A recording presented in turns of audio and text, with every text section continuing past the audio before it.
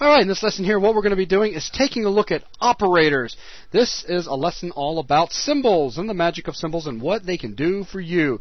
We need to go ahead and introduce this right now because as Joel starts typing some of his funky, complex-looking code, he's going to be using symbols like crazy, or shall I say, operators like crazy. Now, you've already seen a basic operator, actually a couple operators at that, but let's say the most basic of the ones you've seen so far is the equals, the assignment operator, which is a single equals. And there is a difference between a single equals and a double equals. Trust me on that. Yes, there is. So with that, let me go ahead and turn it over to Mr. Joel. All right.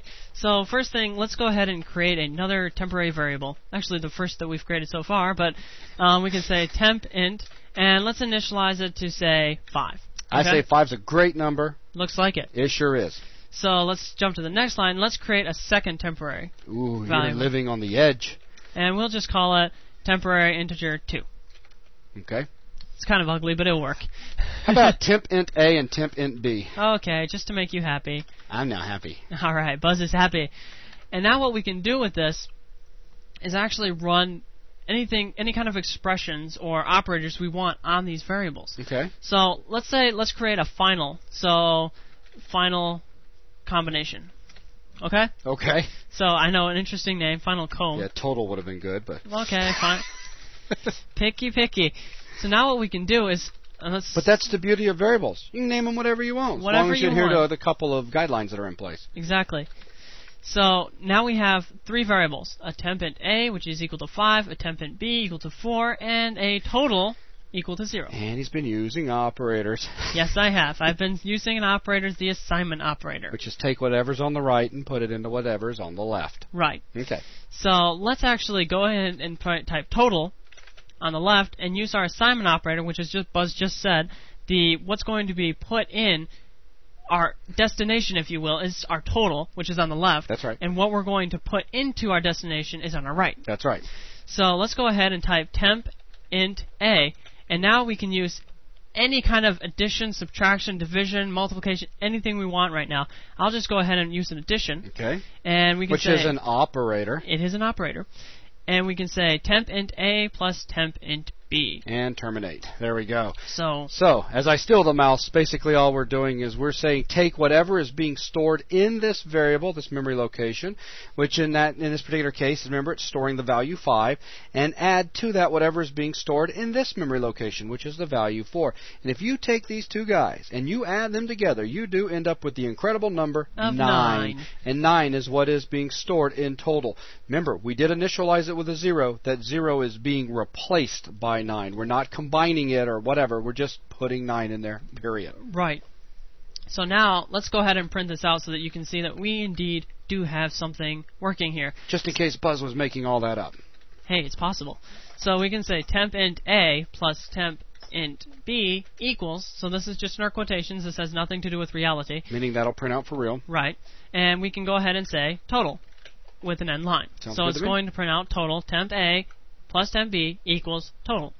And if we press Control F5, yes, we do want to build, you'll get temp int A plus temp int B equals the magic number 9. Hooray! So with that, it's kind of But now... to make our C out and make a little bit more sense, as opposed to saying temp int A plus temp int B, how about we replace temp int A with what's really being stored in that variable, and then print out the plus as a string value? We can even do that. So that would mean we could put in here temp outside of quotation marks. Or how about just do something like this? We just simply take that out there, and then we come put in, there we go, look at that.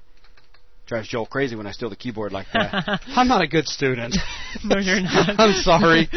So we have C out here, and we say temp int A. So this is a variable. It's actually going to take the value 5 and replace it. Right. And print that out. And then we're going to add, which is in quotation marks. And then we're going to print out B. And now we're going to also need another output here that's going to say equals. So and like he's just putting the spaces in there. You'll notice over here with our plus and with this, just so that the numbers and the symbols aren't butted all up together. Right. That's all. So let's go ahead and press Control F5. Yes, I want to build. And you'll notice 5 plus 4 equals 9. Isn't that nice? It's beautiful. Okay. So we can press any key to continue. And let's try something else. We can also go in here and say total. And we can say equals. And we can go ahead and say temp int A minus temp int B. So using another operator, the minus. And the cool thing about this example, actually I say, tink, tink, keep those two in, because what's going to happen, this is really going to drive home the point that I had a second ago, and that is we've already got a number being stored in here, but by coming down here and doing another assignment operation like this right here, this number that was currently being stored in here is about to be replaced with a whole different number, not combined with or anything. Replaced, that's all. And another thing to point out that wasn't really mentioned a second ago is we know that there's an assignment operation of whatever's on the right goes into whatever's on the left because of the assignment operator. But here's something else to keep in mind. The expression on the right-hand side needs to be finished first. So we've got this subtraction over here taking place, or we've got the addition that's taking place. All of this is evaluated to a final number first and then dumped over into the other side. Right. Okay. So if we look at here, we have our, let's just, for safety's sake, let's change this into minus. Actually, not for safety's sake, just because it looks better. Just because it looks proper? So we can press Control F5, and if we run this, you'll notice 5 minus 4 equals 1. Hey, that's amazing. Yes, it is. Our computer's smart. Yes, it is. It's kind of scary. Yeah. So we can press any key and kind of drive this home even a little bit better. Let's go ahead and set a breakpoint. Ooh. And press F5. And now we're inside of debugging mode, so we can debug our code. And you'll notice temp int B equals 4, temp int A equals 5.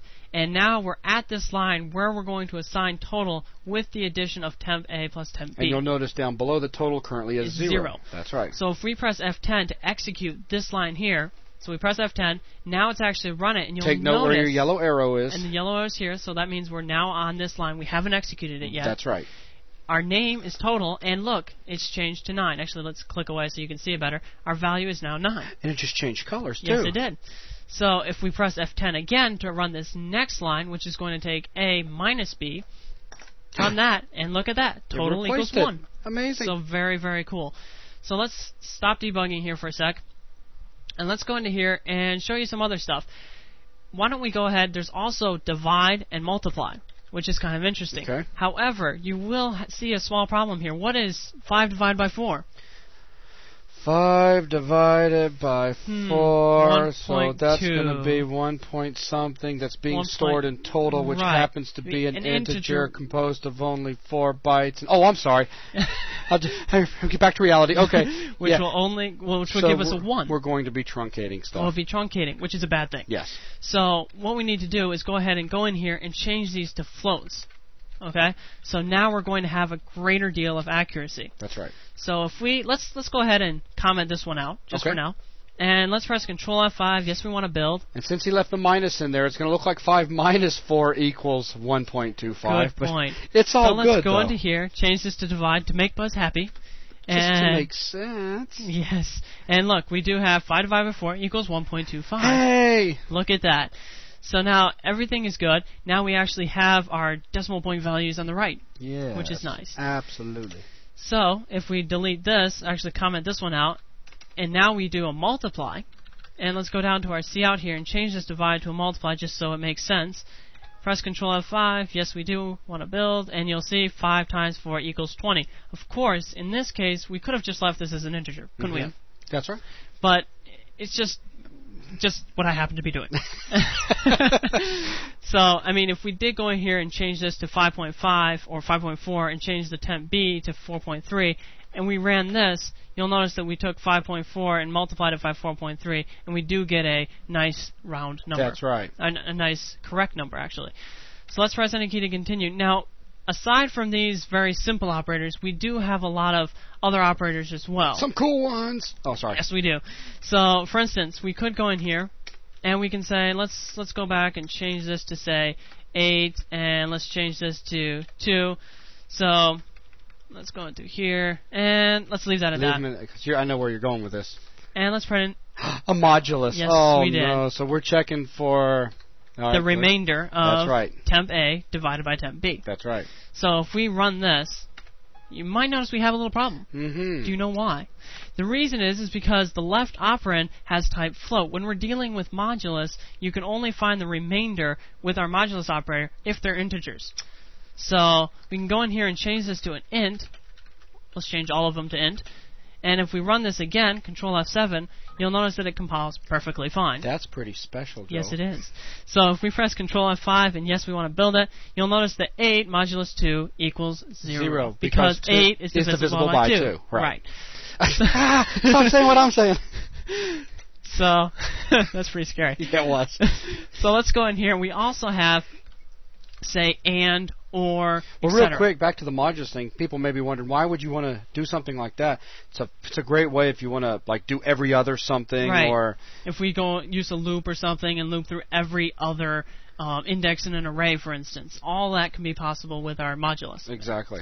So what we can do here is let's try something else. What if we said temp int a? This is going to be kind of scary. Ooh. Equals temp int b. Now, Ooh. what is that? Ooh, that's 2 equals. That's like an equality type statement. Yes, it is.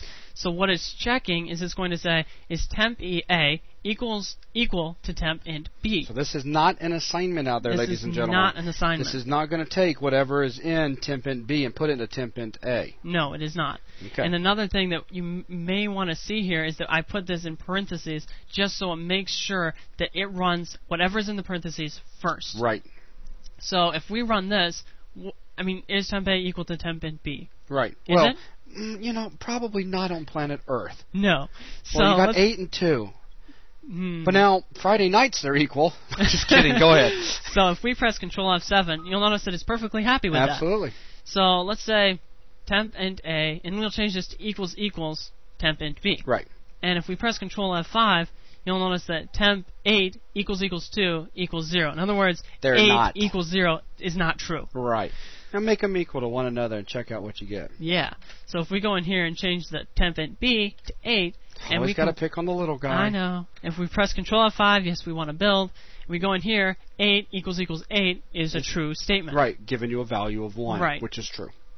So if we press any key to continue, we also have a bunch of other operators. We can say not equal to. Oh, yeah. So temp int A is not equal to temp int B. Is that a true or false statement? Well, right now they're equal to one another. So that means it's a false statement. That's right. So we should have in our total a value of 0. That's right. So if we press Control F5 and look at this again, you'll notice 8. Oh, well, keep forgetting to change this. I wasn't going to say nothing. Sure. I was just going to smile at you. I've already reminded you once. How many times do you need? So we have 8 does not equal 8 is That's false. Right. so that's very good. Of course, if we change this, it would be So if we said 8 true. to 2 again, they would not be equal, and that is correct. It's a true Right. statement. So you'd get a 1. Right. So there's all sorts of other operations we can connect with this. For instance, let's say we also have, well, let's go ahead and introduce these as well. Temp int A is greater than temp int B. Mm-hmm. So we can say 8 is greater than 2. Mm-hmm. Well, is 8 greater than 2? Last time I checked, yes. So that would give us a value of 1. Let's go ahead and copy this so we don't have to do this quite so many times. And let's just comment this out. If I didn't make this clear before, commenting it out, that means that it's not going to be run at all. It's completely disregarded. Those are just simple notes being left behind for the programmer or for anybody that may come back in later reading the code. And trust me, comments are important because you may work all Friday night on something that's got some cool logic to it and then have to put your code up for a while, come back to it 3 days later, and if you didn't comment anything and the logic gets nice and deep, you may look at it and go, what the heck was I doing? Yes, and then you end up spending an entire day trying to figure out the logic behind what you were setting up earlier. Right. So comments are really good. And in this case here, Joel's been using them to just quickly simulate removing lines without physically removing the line. So what we can do here is say, let's say total temp int A is less than temp int B. Now that is a false statement. Mm-hmm. So let's go in here. Let's put a breakpoint down. Excuse me. And let's press F5. And let's link this together. And now we're on this line. If we press F10, you'll notice that temp int A is greater than temp int B because our total that we have here is now equal to 1. That's right, so it's true. So if we run this next line, which says temp int A is less than temp int B, we run that. That is a false statement because our total is now equal to 0. That's correct. Notice our next line of execution, by the way, is not on the comment line as well. Right, it skipped right through it. Look where the yellow arrow is. Right here. That's right. So let's stop debugging. Now there's still a few more things that I just want to kind of demonstrate, and that is the ampersands, double ampersands, and the double pipe symbols. The double pipe symbols. Okay. So let's go into here and let's say, well, another thing. We can also go in here, up till now we've always been using variables. Right. We can also use constants. Absolutely. We do not have to use variables all the time. So if we delete this line, and let's go in here, and we can say total equals 5 as we did before. And that's going to put 5 into the memory address Yes, it is. the total's representing. And like we did before, we can say 5 plus 4. That's a perfectly cool statement. That is. It's going to put 9 over there now. Right. If we put, it's going to put 9 in total. Exactly. That's right. So that's going to work. That means we can also do this. 5 is greater than 4. So that means the total should give us a value of 1, which is true. Now we can introduce the ands, or double ampersands, and the double pipes. Okay. If we say and, let's do another parentheses, which means we want to run this as fast as possible, basically, from left to right. We can go in here and say, is 3 greater than 4? Or let's say 3 greater than 2. Let's make it true. So both of these statements are going to be true, correct? Okay, that's right. So this one is going to be true, and this one's going to be true. So and if both are true, since we're using an and, the final value will be true. Right. This bitwise and operation is going to return 1. That's right. So if we put this all in parentheses... That's so cute. You use bitwise. You're like really getting professional. I love it. So we have this whole thing put in parentheses. That means it should run and then give us back the value to total. But before we actually run this, let's do another line. And let's make this first one false. So is 2 greater than 4? No. No. So this one's going to equal 0, and the one on the right is going to equal 1. And because it's an and, they both have to be true to result in a true coming back. So this will give us a 0. So this first statement, let's say, now this is a good example of using comments, we're going to say total will now equal 1. Okay. If we go to here, total will now equal 0. Sounds good. So if we go ahead and run this, let's probably push F5. Yes, we want to build. And now we're down here, total equals 0. If we press F10, you'll notice that total is equal to 1 because both of these are true. That's right. If we run the second one, you'll notice that the first one is false, the second one is true. Therefore, if you AND them together, you're going to get a false statement. You got it.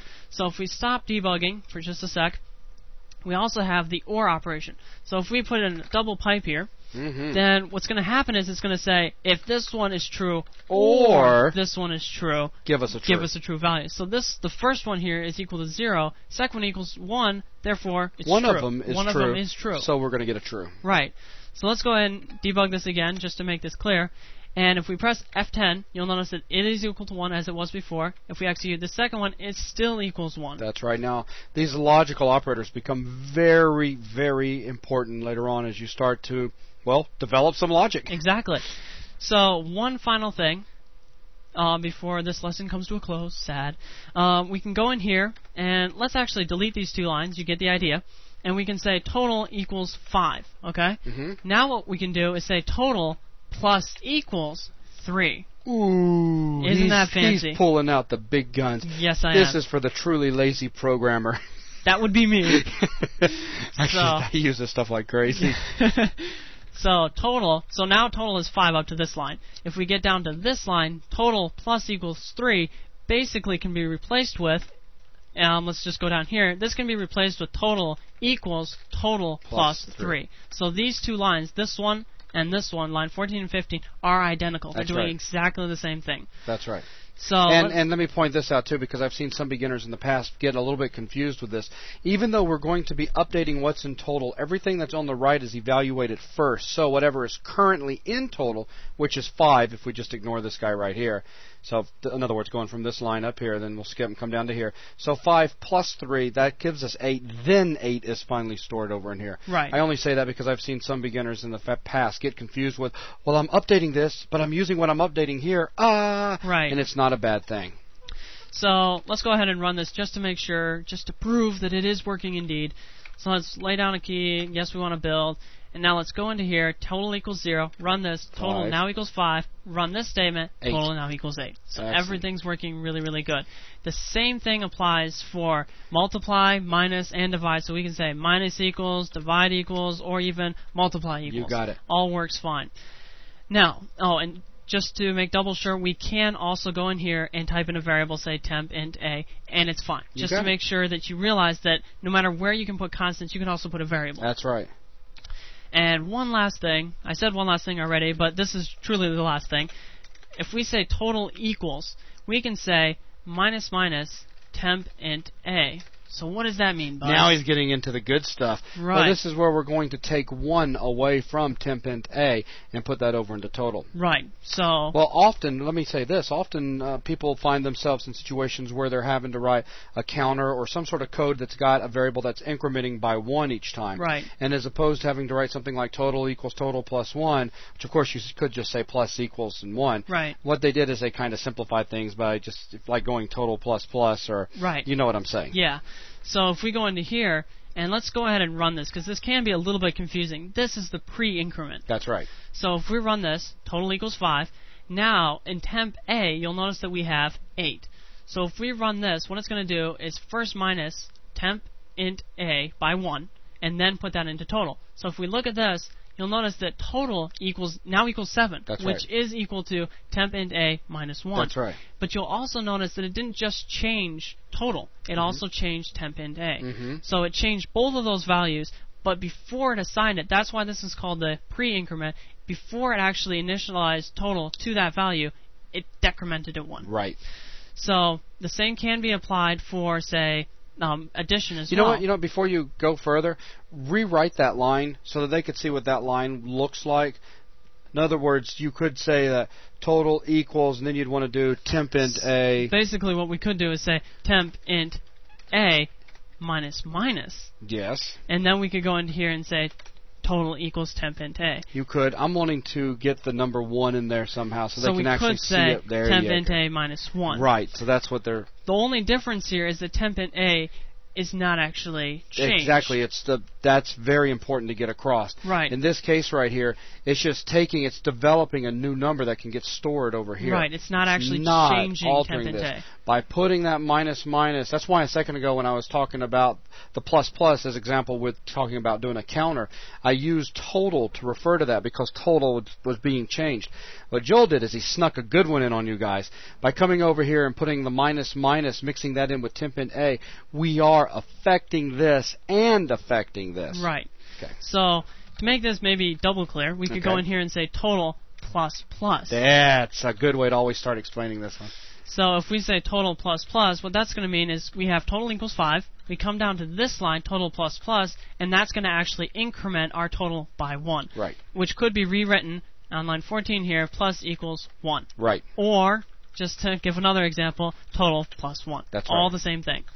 So now, he did mention something lightly just a second ago, and that is the pre-increment or the post-increment. Right. Or decrement. Very, very important. Very important. Is there a way you can perhaps mix that sure. in with the cout type stuff? Sure. If we go into here, let's actually delete this, and let's create a new cout statement. We can leave that commented out. We can say, let's say, temp int a plus plus. So if we say, well, let's make this a little bit easier. Let's put in a little quotation here. Let's say temp int a equals, and then end that, print that out, and say end L. Okay. So what that's going to do is come into here and say temp int a, which now, if you remember up here, is equal to 8. Right. And if we come down in here, it's going to say, well, temp int a plus plus.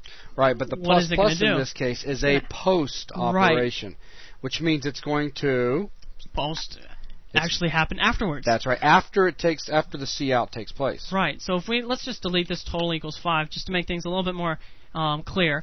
If we go into here, press Control F5. Yes, we want to build. Go into here. You'll notice that temp int a equals Interesting. It 8. looks like it didn't change at all. It didn't change at all. However, if we go into here and let's print this line again, but without the plus plus. We'll see that it has indeed changed. Right. So if we go into here, press Control F5. Yes, we want to build. Notice that temp int a has indeed changed after this first line. It just didn't print out that value. That's right, because, again, this is a post-increment. We had the 2 pluses at the end, and because of that, then this entire line executes without affecting the contents of temp int a at all. Right. If we were to take these 2 addition symbols over here and put them over here on the left-hand side so that we're doing a pre-increment, then what would happen is it would first increment the contents of this before executing cout, and in this case, we would see that the cout is equal to 9, or the temp int a is 9, and temp int a is still 9. Right. So go ahead and we can actually do that. If we go into here and say pre-increment and delete these 2 out, press Control F5. Yes, we want to build, and you'll notice that now 9 both and equals 9 because it pre-incremented. That's right. Exactly. In other words, it executed that before executing the line. Right. So actually, I think with that pretty much does everything. Wraps up everything we want to talk about in regards to operators. All right, so thanks a lot, everyone.